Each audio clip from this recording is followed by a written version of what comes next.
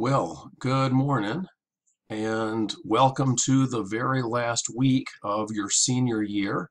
I'm sorry we can't all be together. I wish we could. But before you go, before you get out of the X-ray department, I wanted to share one more um, presentation with you. This is something that I had worked up for the NCSRT meeting that did not happen. And I was going to present this, in front of the technologists out in Pinehurst if we would have been able to make it out there. And the name of this presentation is Mirror, Mirror. Mirror, mirror on the wall, who's the greatest radiographer of all? Okay, well, maybe I'm not the greatest radiographer of all time, but in my mind, sometimes I kind of picture myself that way. And I think everybody does to some extent. At least I know that in my class, back whenever I was graduating from X-ray school back in the class of '04, we all pretty much thought we were God's gift to the profession. In retrospect, kind of funny because we were just, barely trained and had a lot to learn. But we just didn't really know how much we had to learn. We were convinced that we pretty much had it down pat. And, looking back on it, kind of funny stuff. But, it's that kind of thing. It's one of those professions, kind of like computer science, where each person in it thinks that they're the best of the best, and everybody else is, just trying to catch up. So anyway, I don't know, maybe it's just me. That could just be my own hubris. We're going to take a look at ourselves, to see ourselves as others see us. That's going to be kind of a recurring theme throughout this presentation. And I kind of don't like doing it this way because I can't. What I would love to do right now, if we were all in class together, I would say, okay, whoever's the greatest radiographer in here, raise your hand. And just see, how many people start looking around and, everybody wants to raise their hand, but they're just waiting for somebody else to raise theirs first. Our objectives. We're going to be taking a look at how we interact with each other and our patients. We're going to look at some ways that we can better serve our patients via communication.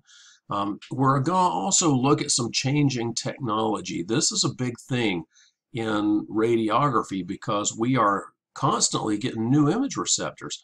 And while we're sitting here talking about it, engineers and mathematicians and computer programmers are working on better ways to capture and process images because every company wants to do what?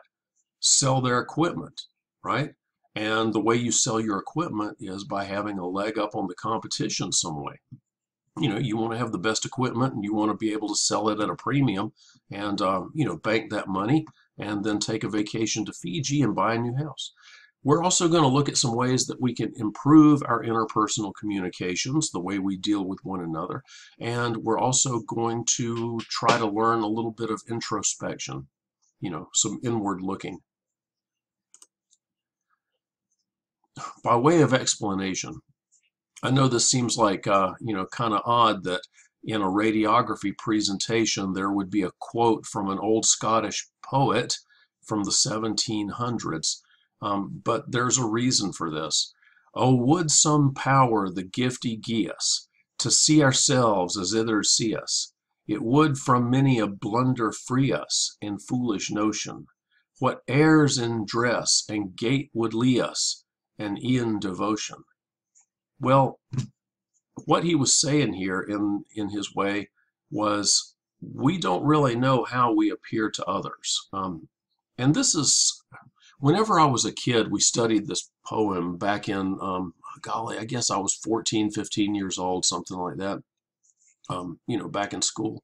And the reason he wrote this poem was he was sitting in church one day and there was a lady sitting in front of him and she was really dressed to the nines, like she's really put together, beautiful girl, nice clothes, and she's kind of, one of those people that always look sharp, right? And so he's talking about her in his poem. But unbeknownst to her, she had some lice in her hair.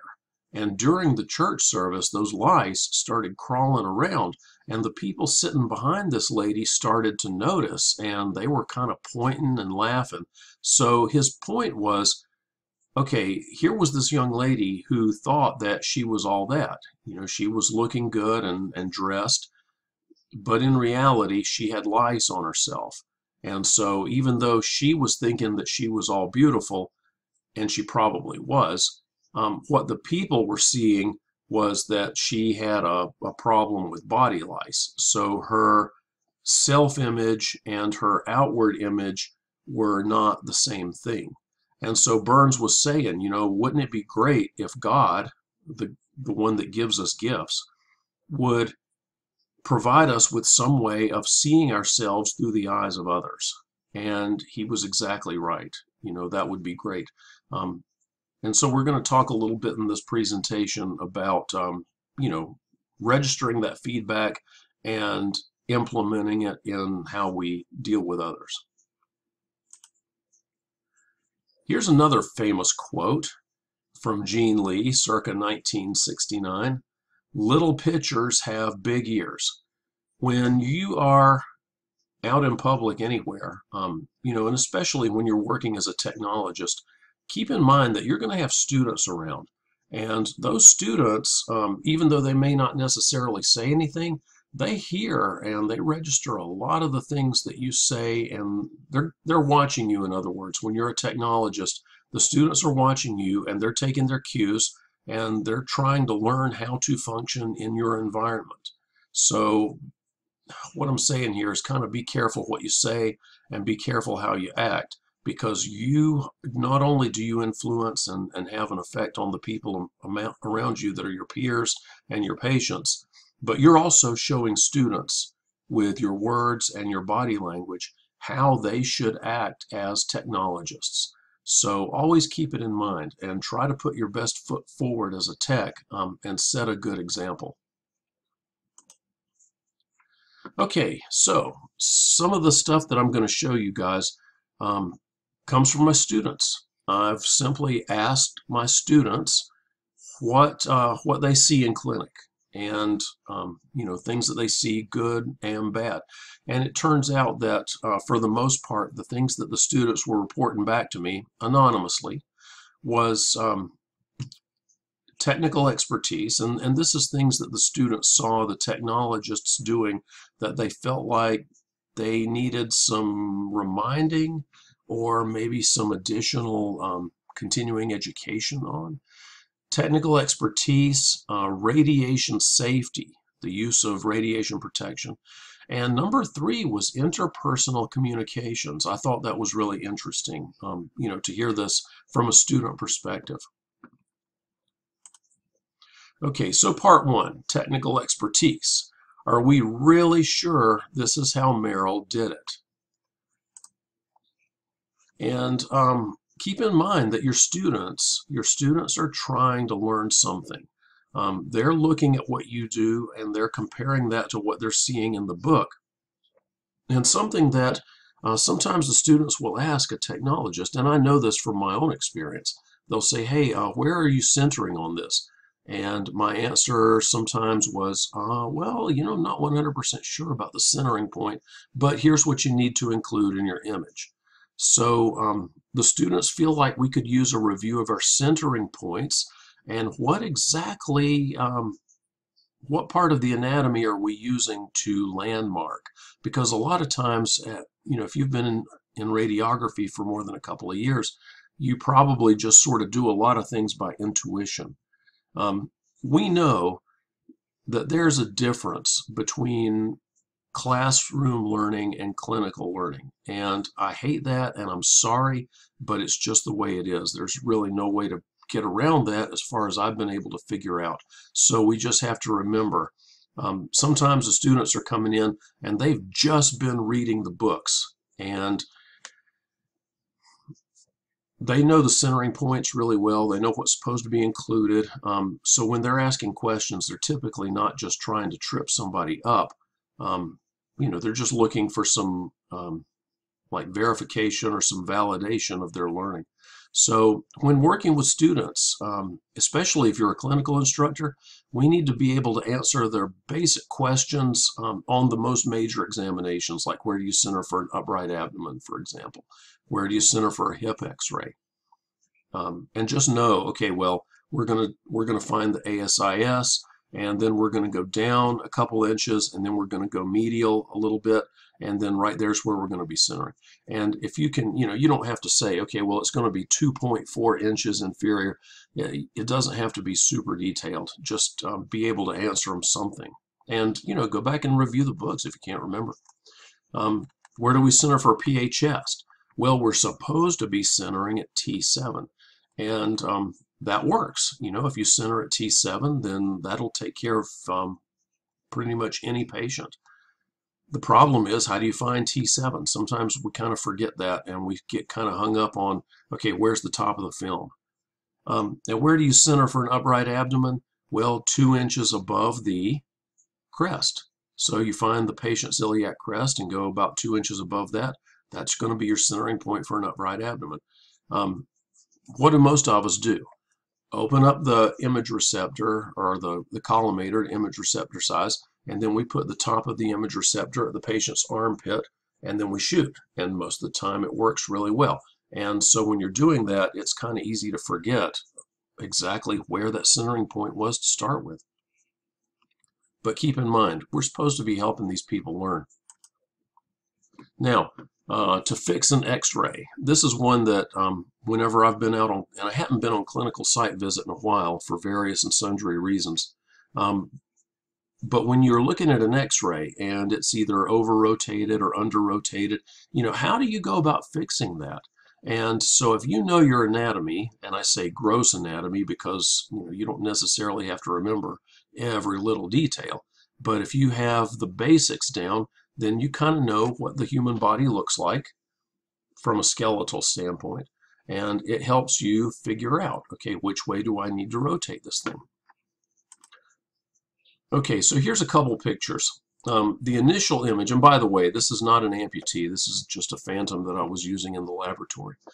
The initial image I shot, okay, this is a right knee, and I basically just threw it up against the image receptor in a sort of lateral orientation and took the image. So of course it's rotated. Well, how's it rotated? Okay, well, we could go and try to find that medial tuberosity, but sometimes that's not readily apparent. But something that is readily apparent, unless you've got a patient that's really jacked up, they've got a fibula. Okay, so now if they don't have a fibula, then probably all this is moot because they've been in a tractor accident or something. But if they do have a fibula, and here it is, we can see, oh, okay, there's way too much overlap here. What we need to do is we need to rotate the patella towards the image receptor so that this fibula is swung more out, and it doesn't have to be completely without superimposition, but there should only be a little bit of superimposition there, right? And we can see that the femoral condyles are off, by a goodly margin here. Okay, so if we go over and look at, this was actually my 5th attempt at making this image perfect. Yeah, even with a phantom, it's not easy to get the perfect image. But what I did was I put a 3-degree cephalic angle on the tube, and I rotated the patella towards the image receptor.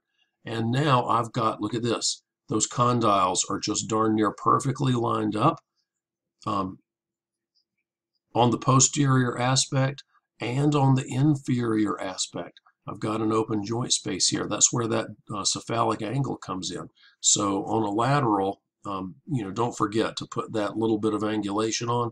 For most patients, that's going to work. Just because the medial condyle tends to be larger and more inferior than the lateral. And you remember that from your anatomy book. If you don't remember that, go back and take a look at it, because it's interesting stuff. So, now if you see an image and you've got the fibula way superimposed, to rotate the patella towards the image receptor. What if the fibula was without superimposition? Well, that means that the knee is obliqued with the patella towards the receptor. We would just swing it back away from there. Something else that couple of different students had mentioned, and here's a quote. Techniques. Some techs still use high mass techniques instead of high kVp low mass because that's the way they were taught. And I know of one instance where the tech said that they would be receptive to changing the way they did things if they were shown some research.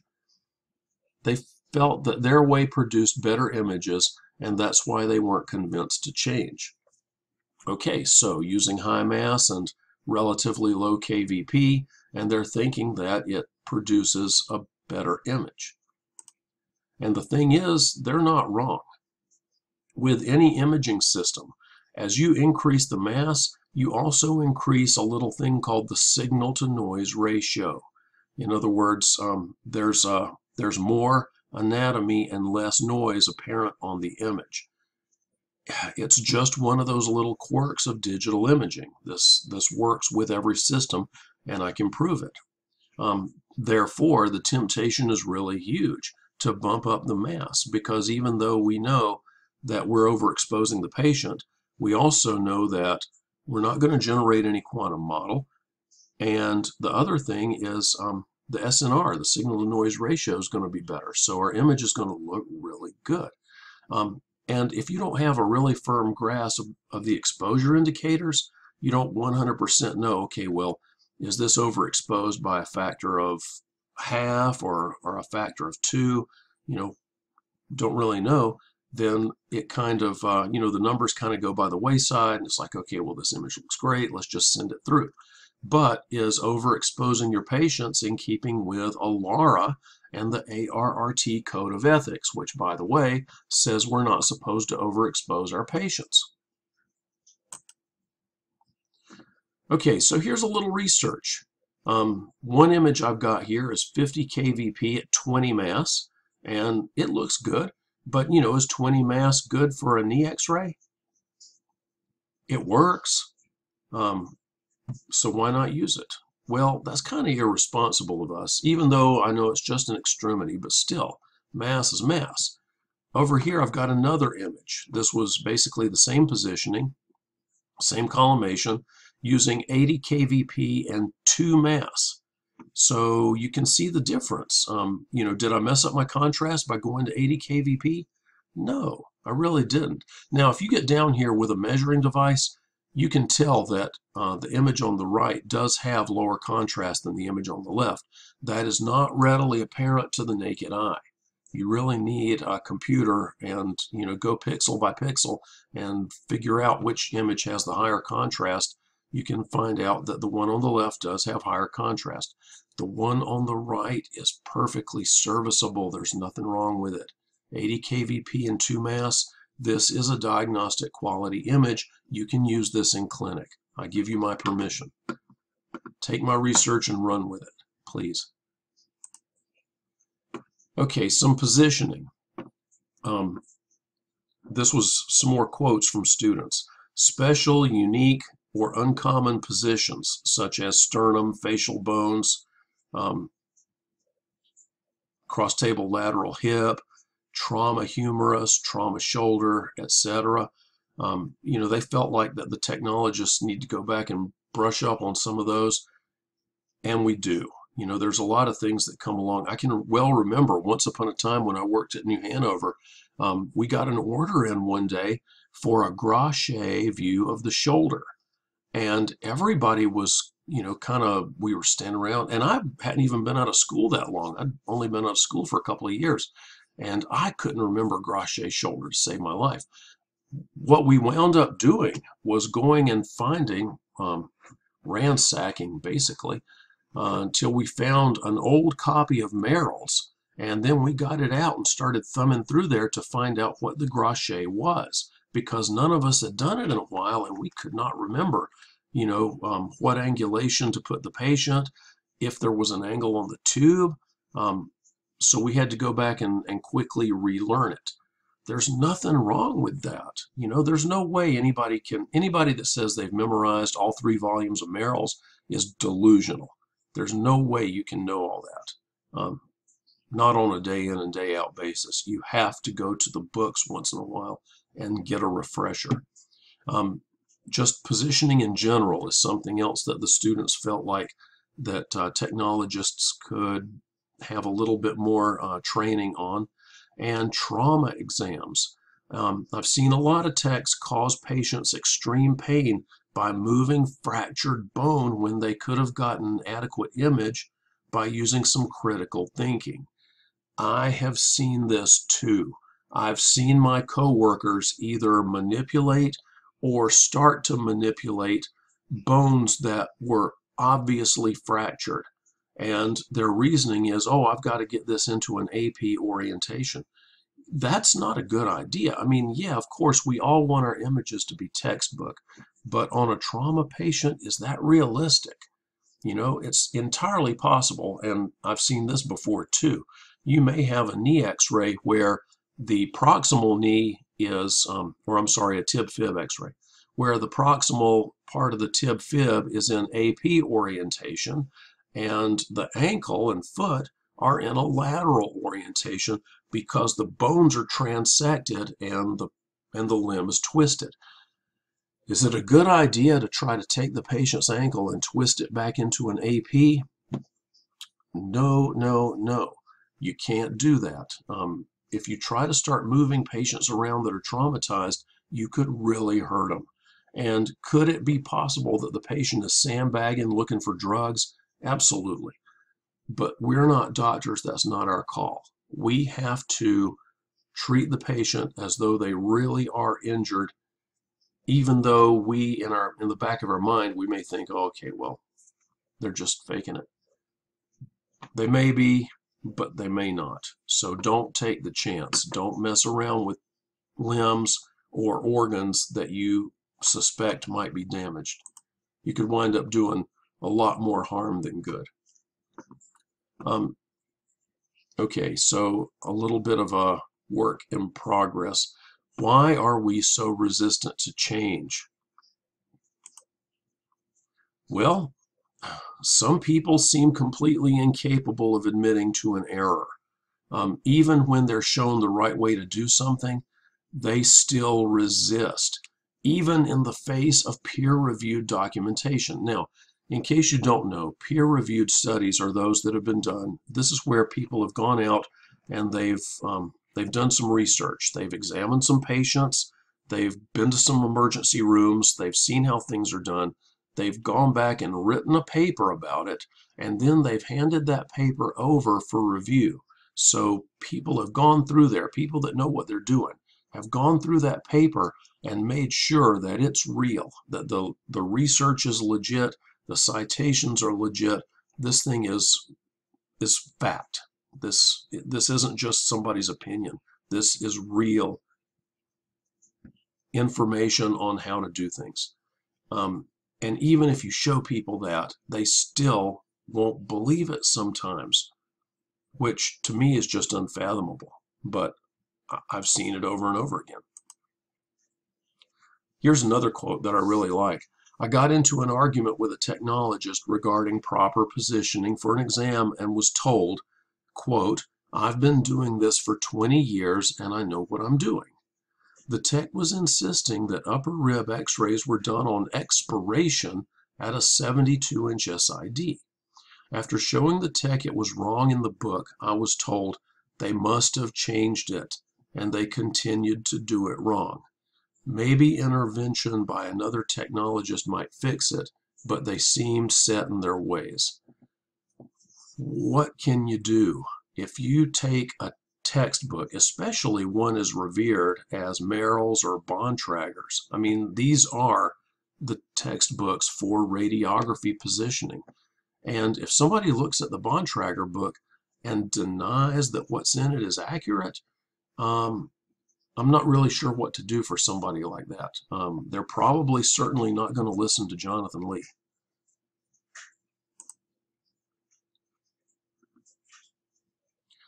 This is one of my favorite stories and, kind of amusing. This happened back in 1995. A man named MacArthur Wheeler robbed 2 banks in the same day after first rubbing his face liberally with lemon juice. He went to the store and got some lemons, and he, cut them up and rubbed the lemon juice all over his face. And then he went out and he robbed these banks in broad daylight. Um, of course he got caught. The police showed up at his doorstep like that afternoon because they asked witnesses, they had him all on videotape. He made no effort to hide himself. And so they went to his apartment and knocked on the door, and there he was counting his loot, so they cuffed him up and took him off to jail. Well, this made the news, and a couple of psychological researchers, David Dunning and Justin Kruger, they thought this was the darndest thing they'd ever heard of. And they felt like that they needed to explain this behavior. Oh, by the way, the lemon juice. This guy, MacArthur Wheeler, he was completely surprised when the police show up at his house. He thought he got away scot-free. And when they asked him, about what he had done, he said that since you could make invisible ink out of lemon juice, it stood to reason that putting lemon juice on your face would make you invisible to all cameras. And he wasn't joking. He really believed it.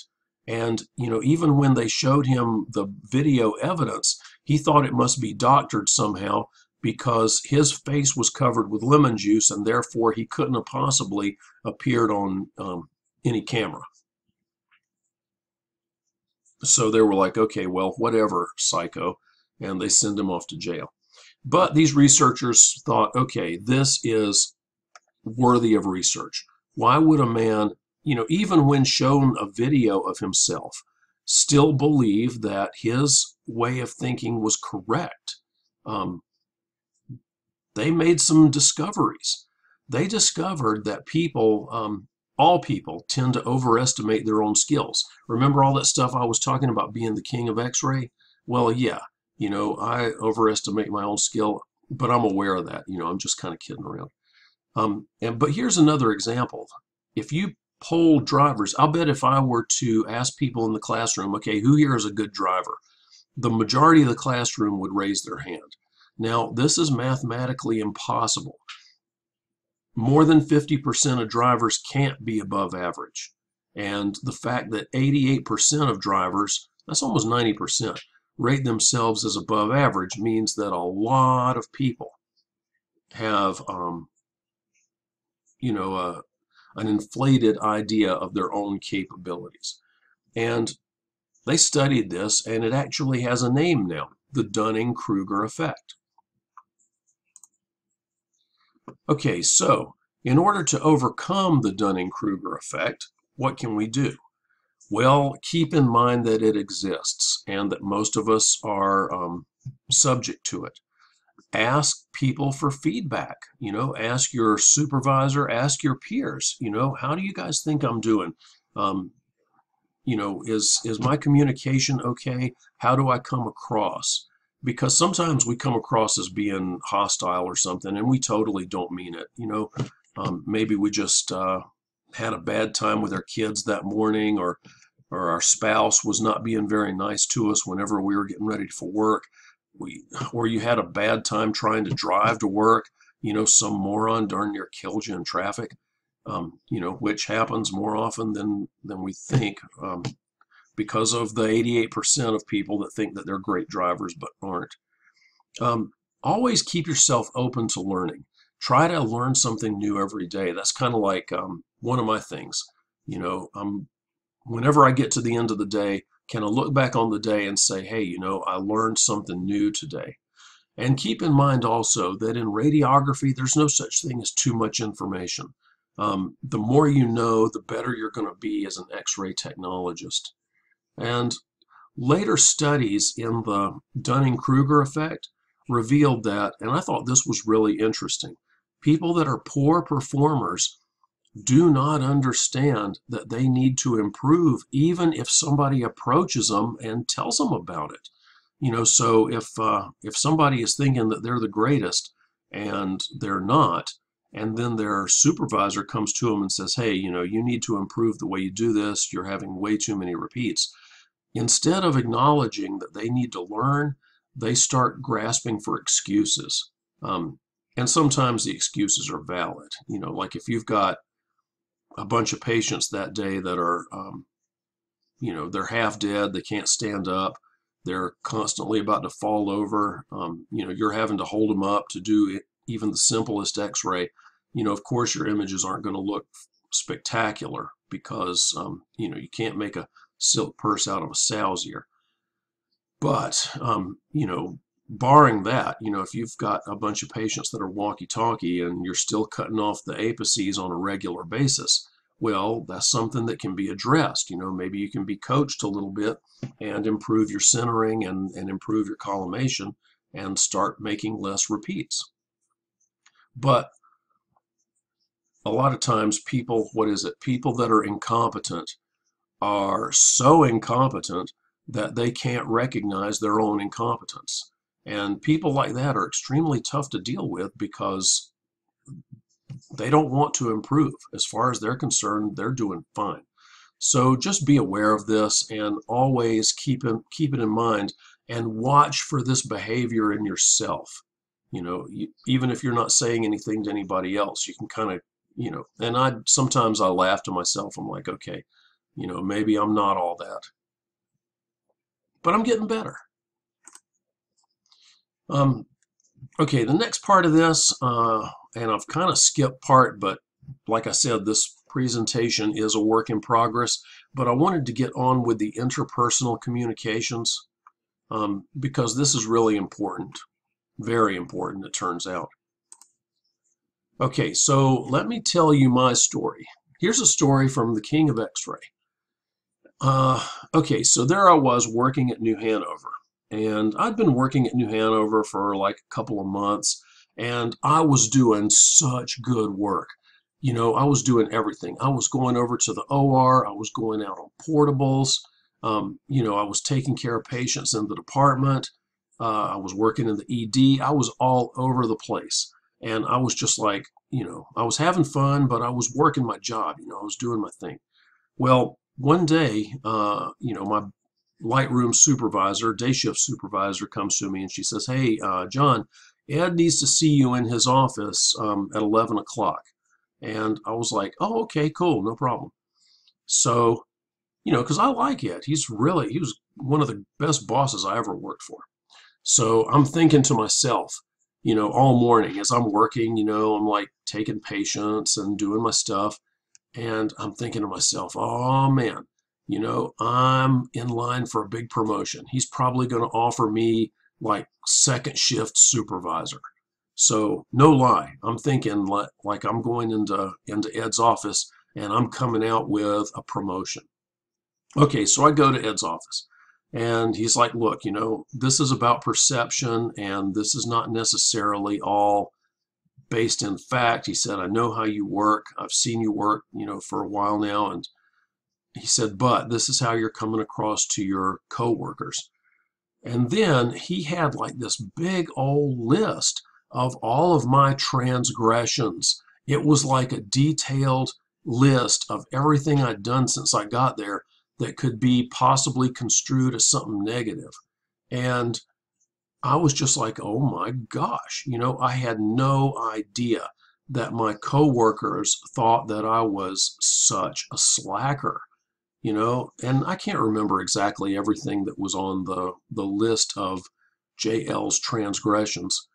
But it was very eye-opening. I was like, holy mac, I had no clue that I was perceived in that way. Like I'm trying to avoid work, right? Like by 10 o'clock in the morning, I'm broke out in a sweat every day. I thought I was working hard, but apparently I wasn't working hard enough for my coworkers' satisfaction. So I was like, okay, I need this job, right? I can't walk away from this. I've got to figure out how to get along with my coworkers. So I was just like, all right, I'm just going to start doing pretty much every exam that comes down the line.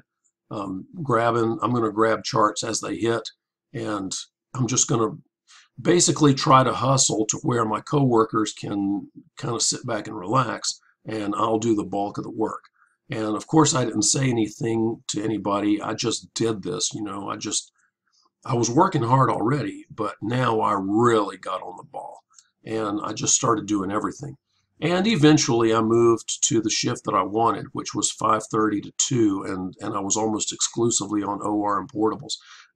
But it was kind of funny. Even though I was technically on OR and portables, I was getting pulled back to the floor constantly. And I'm not sure if that's because the supervisor just, was wanting to beat me to death, or if I was considered as too valuable of an asset to be completely let go from my floor duties. I don't know.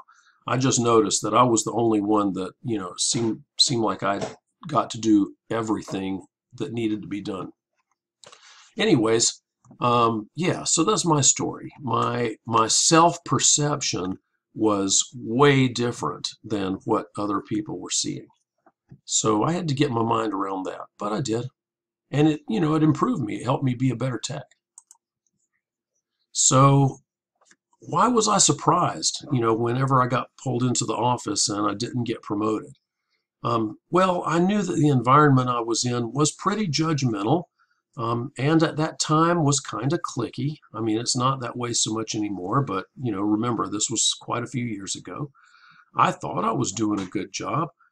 None of my coworkers ever said anything on a day-to-day basis, and I thought that I was working at least as hard as everybody else. And unfortunately, my coworkers saw things much differently. And could this have been handled better? Well, absolutely. I'm not some kind of an ogre that you can't approach. If any of my coworkers have a problem with what I'm doing, then I would love for them to approach me and let me know. So why didn't my coworkers come to me directly? And, I wish we were in class because I would love to use this as a raise your hand time. Why would somebody go to my boss instead of just coming to me and saying, hey, you're nothing but a slacker. Why don't you get on the ball? Well, because that takes guts, and a lot of people don't have guts. It's much easier to go tell the boss or, gossip, that kind of stuff, than it is to go directly to somebody and say, hey, I've got a problem with the way you're doing things. So a little introspective exercise I want you to think about. Do you have what it takes? Do you have the intestinal fortitude to go to one of your coworkers and say, hey, do you mind if I talk to you privately for just a minute? And then let them know. Voice your concern. At least give them a chance to fix things before you go blabbing to senior management. Don't try to get the guy fired before he's had a chance to improve himself.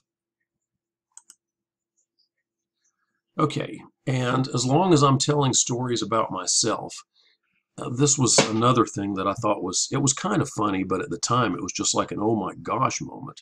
I was doing a series of interviews with my students, and this was basically just some short videos, and I was asking my students to give one or two little pieces of advice to prospective radiography students. And I was wanting to have something that I could use in the context of a radiography information session.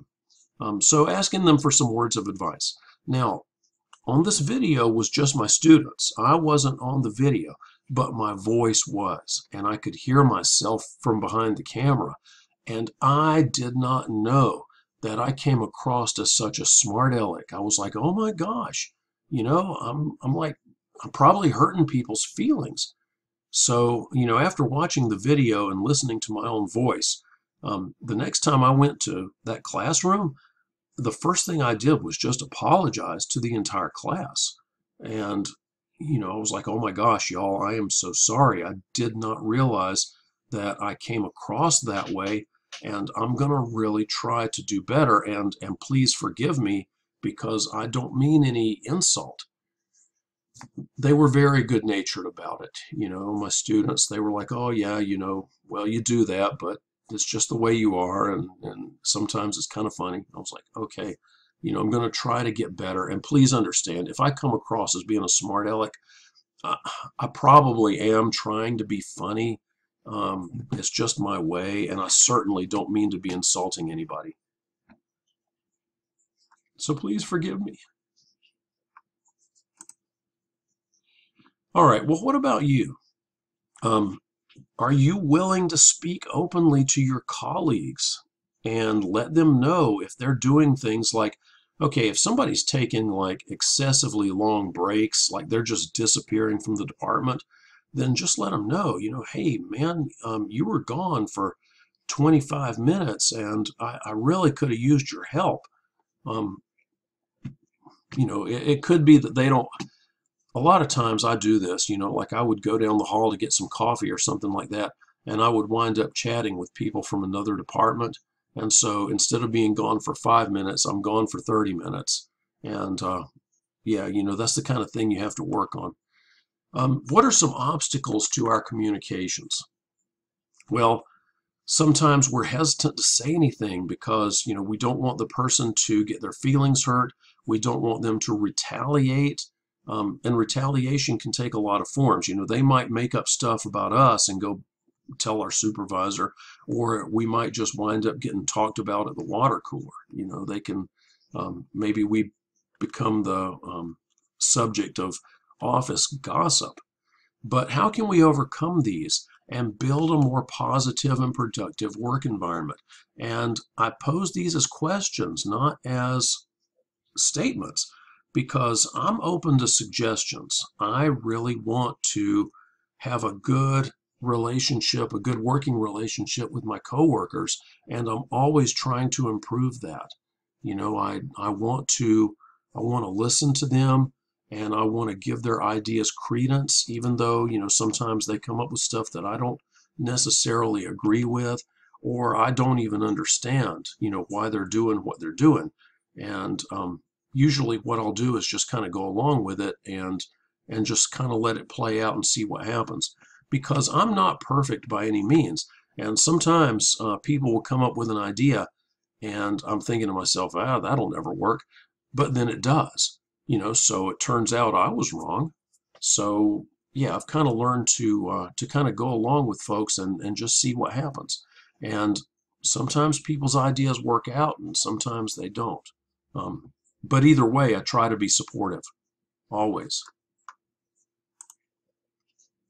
And, last but not least, introspection. What is introspection? Well, it literally means inward looking. If I'm looking at myself, what are things that I can do to improve? And how do I know that I need to improve? Well, luckily, I just happen to be a teacher with a group of students that are captive. And so I ask them every year, what did you like about the class? What did you not like about the class? And how can I improve things for next year? And as a matter of fact, that's going to be part of our discussion post for this week. I'm going to ask you to do a little introspection about yourself, and I'm going to ask you to help me, let me know, what could I have done to help make your education better? And I'm always open to suggestions, and if you suggest something, maybe I'll try it and see how it works. And then next year I'll ask that group of students, here's some changes that I made, or here's what we did this semester, what worked and what didn't. And keep in mind, the thing about introspection is it's not easy for everyone. Some people just seem basically incapable of recognizing that they need to improve. And other people, their personality or their sense of self-worth, I suppose I should say, their sense of self-worth is tied up in their job performance. So if somebody disparages their performance, they consider that as a slap to the face. They're saying, or they take it as, okay, if you're impugning my performance, then that means you're attacking me directly as a person. That's not it, and how do you take how do you take a person like that and help them improve? it's hard and it might not even be possible. There are some folks that are so resistant to change that they cannot be taught. It's like what they learned 20 years ago in X-ray school is all the knowledge that they're ever going to get, and they just don't, they can't learn, they can't improve. Luckily, those kind of people are fairly rare. Most people in our profession, especially the ones that have come through school in the last 15 years or so, they tend to be a little more flexible and a little more open to learning because they're aware that we're in an environment that changes. You know, we're all the time getting new computer systems. We're always getting new image receptor systems. You know, things change. You have to be able to change with it. And for some people, you know, admitting a mistake, that just hurts their pride too much. You know, they just can't admit that they did something wrong. Now, here's the thing about people that are very, very proud. Can they admit their mistake? Maybe not. But that doesn't mean that they're stupid and they can't learn from it. They might not be able to admit to you that they were wrong, but in their mind, they know it, and they might go off and make improvements on their own. So, you know, like you might suggest to somebody, well, you know, you should be looking for that exposure index to be down around 350 instead of 700. And they'll be like, ah, shut up, I know what I'm doing. But then later on, you work with them again, and you notice that now their exposure index is down around 400, 375. It's like, okay, you know, you told me I was full of junk, but now I see that you're adopting what I said. Okay, don't say anything, no gloating, you know, just be thankful that your words had an impact. Because they do. Words are powerful. And even if somebody might not acknowledge it today, you've planted the seed, you know, you've made them think. And people that have high intelligence, relatively high intelligence, are open to change. You know, they're always looking for better ways to do things. It just goes with the turf. Now, what about me? What about us? Are we open to constructive criticism? I hope so, because, you know, whenever I tell you, okay, well, you should be doing this or you should be doing that, it's not that I'm trying to make fun of you or anything. It's that I'm trying to help you get better. I want you to be the best technologist possible because, okay, part of this is self-serving because I want people to say, hey, you know, that class of 2020, man, those guys were so on the ball. And whenever I hear that kind of thing, you know, of course, that makes me feel good because I can't help but think that, you know, I had at least a little bit of something to do with it. Now, a little bit more about this. If you make a mistake, will you get in trouble with management if you admit it, if you own your mistake? Will a mistake bring you under scrutiny? You know, will people be ranking on you for making a mistake? Well, possibly. I've had coworkers before that if you made a mistake, they would make fun of you the whole rest of the day, you know, over something you did. It's all right, you know, that's just their way. And they weren't like trying to get me fired or anything like that. They were just having a little good-natured fun at my expense. I don't mind because I know that next week they're going to make some goofy mistake, and then it's going to be my turn to rank them out. Here's something that might be surprising to you. If you know that you made a mistake, then probably so does everybody else, even if they haven't said anything. So, you know, don't be thinking that, you know, because you repeated a C-spine 5 times, you know, trying to get the odontoid on there, you know, somebody's probably noticing. They're pulling up your images whenever you're not around and looking at them, because I know I've been a technologist. We do that. So why not just own your mistakes? You know, just let people know, shoot, that patient was in there and they, you know, every time I try to get them positioned, they'd move, you know, it kept twisting and looking, and it took me forever to get that. You know, we understand. You know, we all make mistakes. Some of us just pretend like we're perfect. So in conclusion, this has been about a 50-minute presentation already. None of us are perfect, and we're not gonna be. But as you're going into your career and you're helping students because you're getting ready to be the tech, next week some of you are sitting for the registry. And you're going to be the technologist later this summer and in the fall that the students are going to be coming to, and they're going to be asking you for advice. Um, just try really hard to listen to yourself as you're talking. Try not to talk down to people. Try not to be a smart aleck. Don't do what I've done. Try to be better than me. Keep in mind, how you come across and how do you want to be perceived? Do you want people to, think that you're a mean person, or do you want people to think that you're somebody that's a team player that they can be free to approach?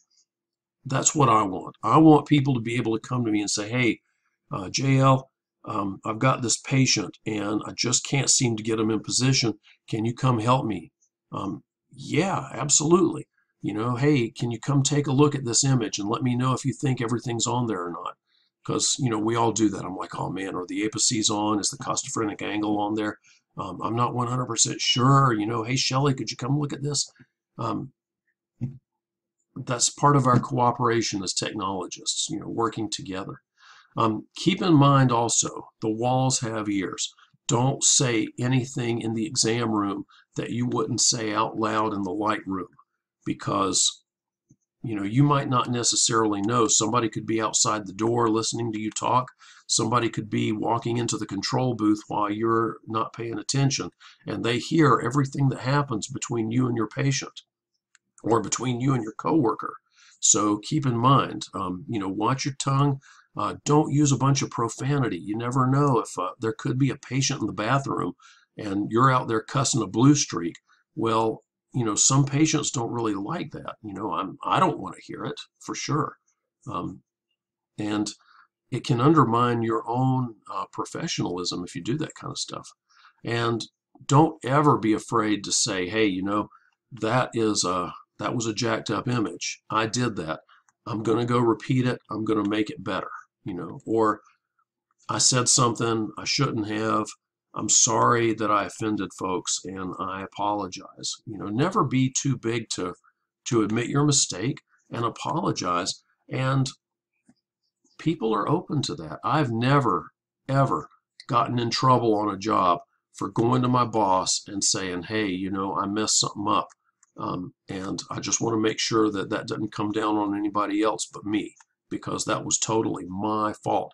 Rachel had nothing to do with it. Um, that's the kind of thing that builds you a good reputation as a coworker and an employee, and people will trust you if they know that you're willing to take the fall for your own mistakes and help them whenever needed. So I guess, as you're going into your career, good luck. I'm really, really looking forward to working with some of y'all in clinic. I'm going to come around in the fall, definitely on clinical site visits, and I'm going to be checking on you to make sure that you're doing right by my students. All right, so thanks very much for your kind attention. I'm sorry the back half of the semester wound up being kind of jacked up, but I feel like that we've made the most of it under trying circumstances, and we weren't able to do all of our lab practicals. But let me just tell you, the people that did do lab practicals, y'all did a really good job. Ms. Berger and I were very impressed by your abilities to think outside the box. And I really appreciated that some of y'all, came up with ideas of things that you wanted to try in the laboratory just to see if it worked, or, see what happened. And when you come up with good ideas, that starts me thinking, and we kind of feed off of one another. So thanks very much for that.